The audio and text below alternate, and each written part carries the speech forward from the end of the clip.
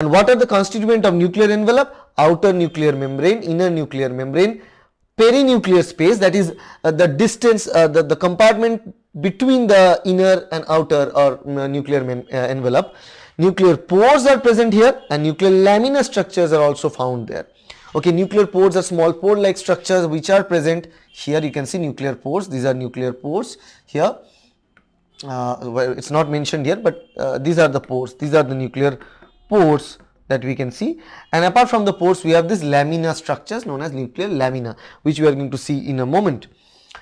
So the outer, so the very first thing here about the nuclear envelope is the outer nuclear membrane, ONM. What is outer nuclear membrane? How it looks like? You can see this picture of outer nuclear membrane. This is the nucleus, nucleoplasm, and nucleolus. This is nucleolus, and this is the outer nuclear membrane. You can see that it contains a lot of dotted structure. Those are basically ribosomes. We are going to see that in a moment. The outer nuclear membrane is continuous with the endoplasmic reticulum. It's continuous to the endoplasmic reticulum. That means if you start from here, this nuclear envelope continues like this. So it becomes endoplasmic reticulum here. These are endoplasmic reticulum. Okay. So basically there is no difference between the outer nuclear envelope and endoplasmic reticulum. They are continuous in nature.